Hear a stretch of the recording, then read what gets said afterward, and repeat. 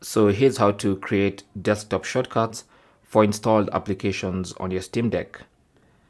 So first of all, in the desktop mode, simply go to this icon, which is the application launcher. Select it. And of course, you might see some of the applications you opened recently, but go to all applications and find the application that you want to create a shortcut for.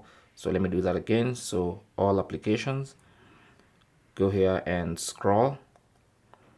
For instance, let's do for Chrome. So what you want to do is highlight Chrome by pushing a mouse pointer over it, and then right click.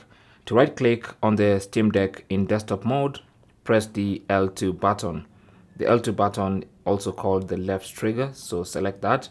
And as you can see, the right click menu appears, and from that right click menu, select Add to Desktop. Select that, and immediately Google Chrome is now added to the desktop.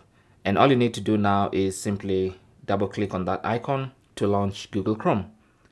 So you can do that for all the applications you want to have shortcuts on the desktop. Thanks for watching and good luck.